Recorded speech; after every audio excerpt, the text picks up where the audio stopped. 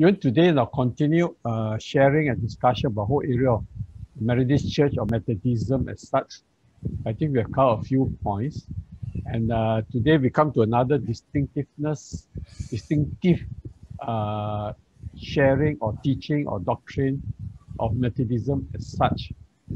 Yeah, I think these are not exclusive to Methodism, but they are distinctive. Just to make a note, doesn't mean that the other people don't believe, but just that John Wesley in his teaching highlighted some of these things. Like yesterday, the Wesleyan quadrilateral. His whole body of teaching proposed that. Okay, so today we're going to talk whole area of prevenient grace. Prevenient grace. What exactly is it all about? So today we'll talk about whole area of prevenient grace. Is another term that we hardly ever use in church. I don't think in all my years or any of our years we have heard a sermon on prevenient grace. Okay, but yet it's very distinctive John Wesley emphasis. Okay, and help us also to explain why we are so what called Arminian as composed to more Calvinistic in our understanding of salvation. Okay, so I will show you the whole area of prevenient grace. This is a combination of two talks actually. I combine them together.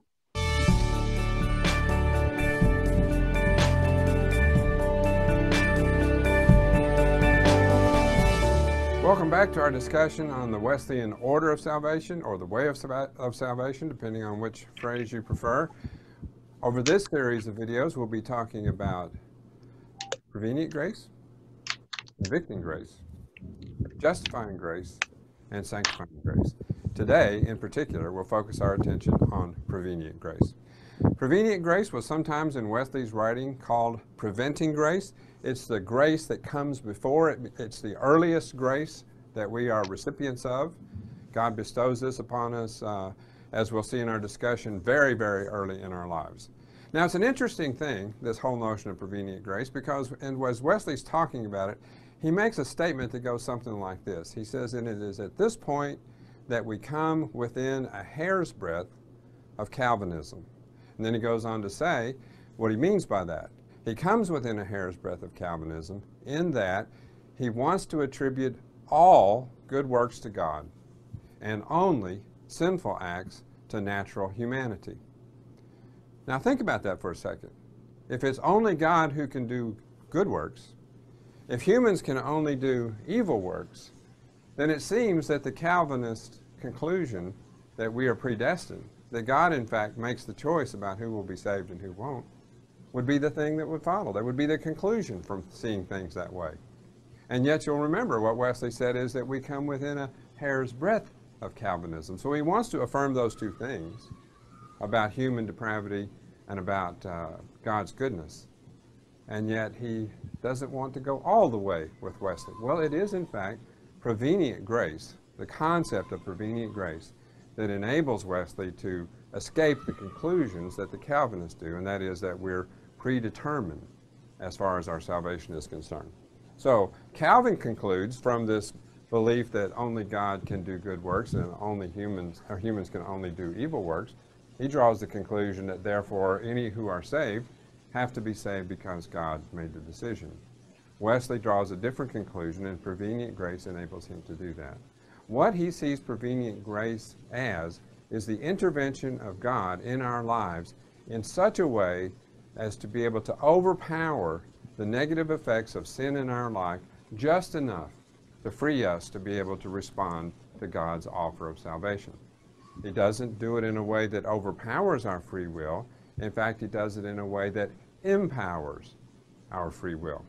Now, in getting at this, Wesley makes an important distinction. He distinguishes between natural humanity on the one hand and actual humanity on the other hand. What he believes is that natural humans are in fact totally depraved. They would not be able to make a choice for God. They would not be able to do good works. And yet what Wesley believes is that every single person that's born is a recipient of prevenient grace. a recipient of prevenient grace that overcomes the worst effects of their sinfulness to then make them able to respond to God's call. So while natural humanity, if we were born into the world in that state, may in fact be unable to respond to God's offer of grace, Wesley sees prevenient grace as moving us to the point where we can respond to that. So actual humanity, all humans born into the world, are the recipients of God's prevenient grace. In fact, the biblical reference that he uses to support this idea is that passage in John where he refers to Jesus as the light which enlightens every person. The light which enlightens every person was coming into the world. And so it is through prevenient grace that we're enlightened in a way to be able to respond to God's call. So Wesley rescues human free will with this notion of prevenient grace. If it weren't for God's gracious intervention at our very birth, at our conception, as we're coming into the world, if it weren't for God's gracious intervention and using prevenient grace as a tool to restore enough of our faculties to be able to respond freely to God's offer of salvation, then he would have drawn the same conclusions that Calvin did. Prevenient grace is the first of the different functions of grace that we'll discuss as we look our way through the order of salvation. Throughout the generations in the life of the church, Christians have wondered about and even debated around the exact mechanisms that are at work when we are saved, particularly how God's grace works on our hearts and minds to lead us to believe. Sometimes this is framed as the grace versus free will debate, sometimes as Calvinism and Arminianism. It is as old as the early church, when Augustine engaged Pelagius on sin, baptism, and salvation. It is as recent as the summer of 2019, recently, when the esteemed John Piper blogged that the Arminian view of prevenient grace is not quite enough of God's grace to lead someone to salvation. So the debate is ongoing. God's people talking about salvation is always a good thing, and prevenient grace deserves all the attention it can get. What is prevenient grace? This is a phenomenon that seems to be described in the Bible, particularly the New Testament, but also the New Testament in salvation stories such as Abraham, which depicts our inability to believe that somehow gets us in a position to be able to believe, repent, and exercise saving faith in Christ. It is Galatians, after all, in which Paul says you are saved by grace through faith, and that's not of yourself. It is a gift of God. And so prevenient grace describes the enabling effect that is represented in Scripture, and it seems to be the best way to describe the way that God works on hearts and minds before salvation, that is prevenient. The grace comes to people so that they might be able to believe.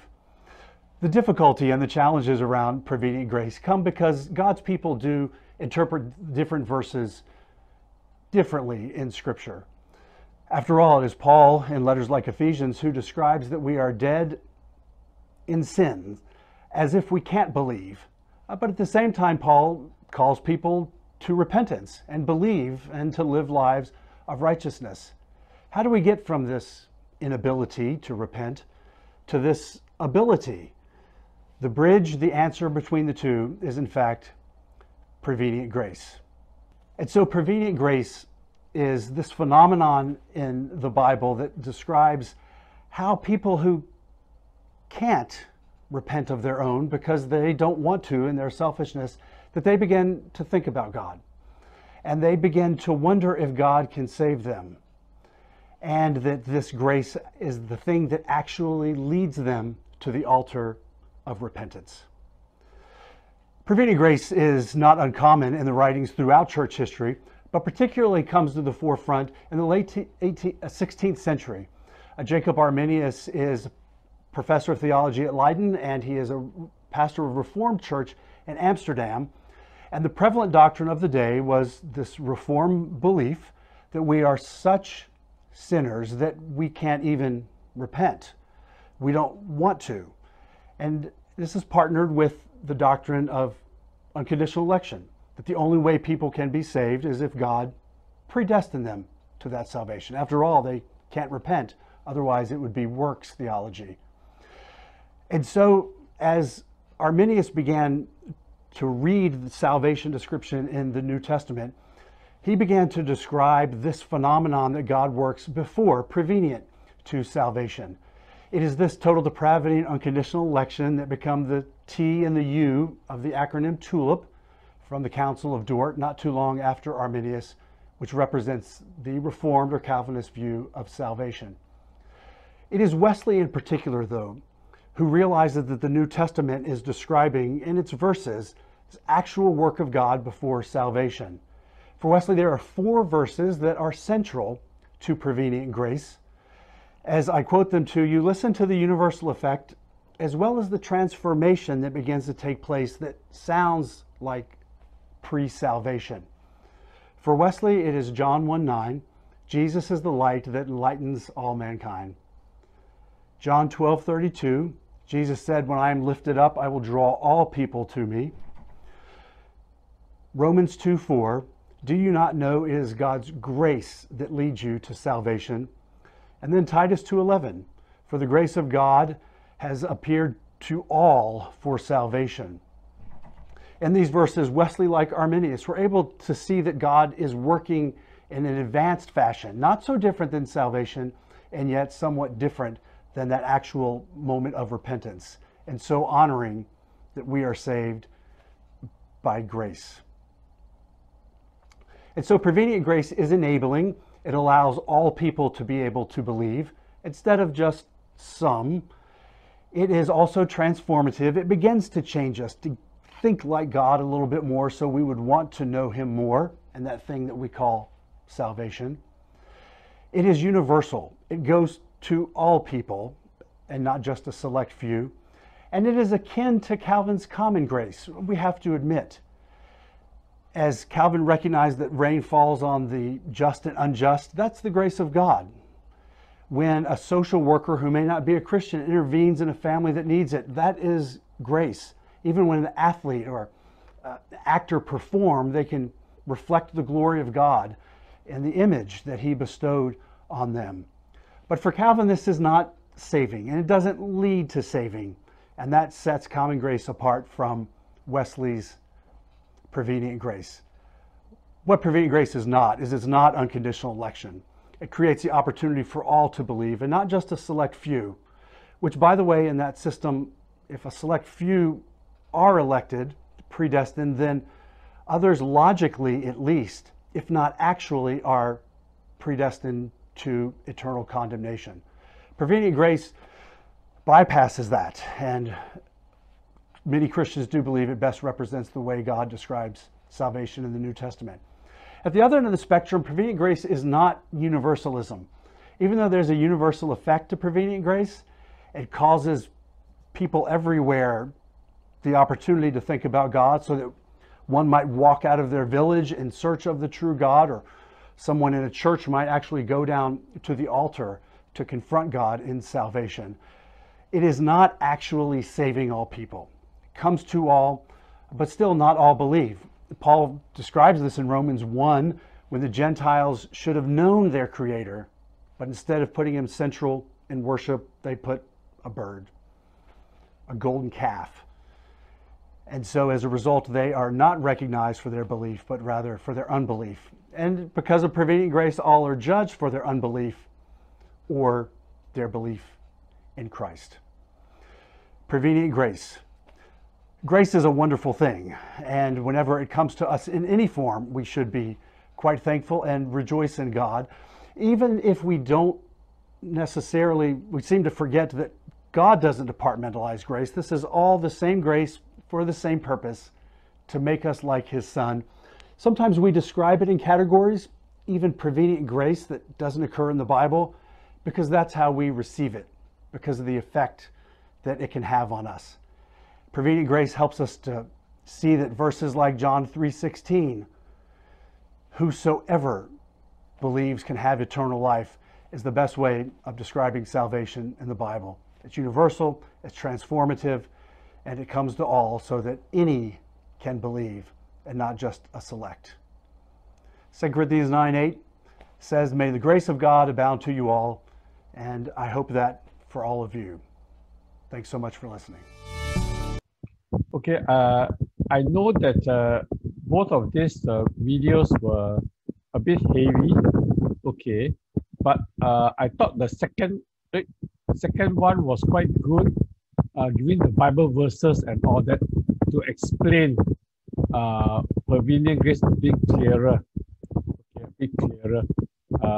So prevenient grace is just something that's a term we use not from the Bible to explain how a person, a sinful person, can be touched and want to accept God and repent. Because according to Calvin's understanding theology of it, it says that all people are predetermined. Means whether you have to be saved or not to be saved is already determined by God. Okay, so according to Calvin, it's predetermined. Whatever you do, it doesn't matter. God is determined to save you or not to save you. Okay, and this sometimes lead into a jam. So you have people who say that whether I come to church, believe or not, it doesn't matter. If God is determined to save me, God will save me. If God decides not to save me, God will not save. No matter what I do, I cannot be saved. So that becomes a problem, okay, of the whole area of Calvinism, where everything is predetermined. But this Pastor Arminis, okay, in Amsterdam, that we talked about just now, and John Wesley pushed it a bit differently. They said God was at work even while we are yet sinners. His grace was still at work, and this is called prevenient grace, means grace before you believe. And that allows people to respond. Whether you respond or not is still your decision. So it's very different from predetermined salvation. Predetermined means God has determined who to save, who not to save. But prevenient grace allows everyone to decide. Means God's grace is working in your life. It's up to you to respond to God's grace and to repent and to accept Christ. That is the big difference between this whole understanding of prevenient grace that's very critical and central to hold this whole area of salvation.